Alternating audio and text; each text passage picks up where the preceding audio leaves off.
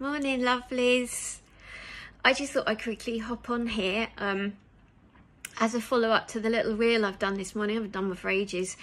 And it was about my why. As in, why do I do this work? Why am I a QHHT practitioner? And why am I a channeler for galactic guides?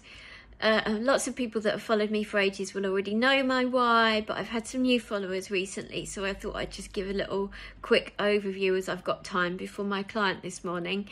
And it really came up for me this week because I struggled doing a channeled message or two channeled messages, and I had no idea what was going on. I thought I was tired, I didn't really know. And so I left it for the day and I did some creative stuff. And then I came back to the messages the next day. And when I connected with my guides, they said, you need to remember why you do this. And I was like, what do you mean? And they said, you need to remember why you're doing these messages. You need to remember why you do your work. You do it to help people because it changed your life. And I was like, oh yeah, I've got so tangled up in doing the work that I almost forgot why I did it.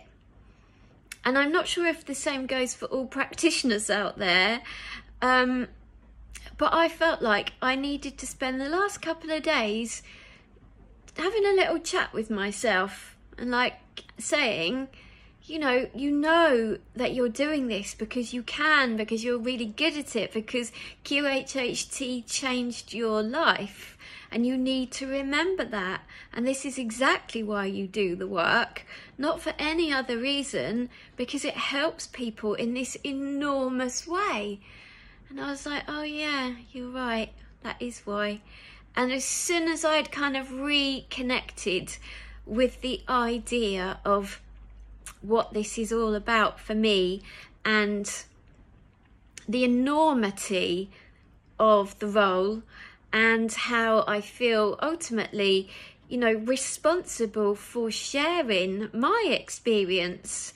Because when I found QHHT, I was struggling with phobia, OCD, bouts of depression, chronic fatigue syndrome, and it was the only thing that helped me. It absolutely, within one session, absolutely changed my life. And I wasn't looking to retrain at 46 years old. I wasn't looking to build a studio in my garden. I wasn't looking to spend hours and hours and hours doing free sessions with people. But it happened because I feel so strongly about this work. So I wanted to share that for anyone who doesn't already know my story. Obviously, I've got a book coming out soon. My book is my story of my whole life, but also why I do QHHT. So that's coming out soon. But I just thought, you know what? I'm going to hop on and I'm going to share this as a post. So I hope you all have a lovely day. It is raining here in Brighton, but it's actually really nice. So I'm ready for another QHHT session. So excited. And I'm sending you all lots of love as always.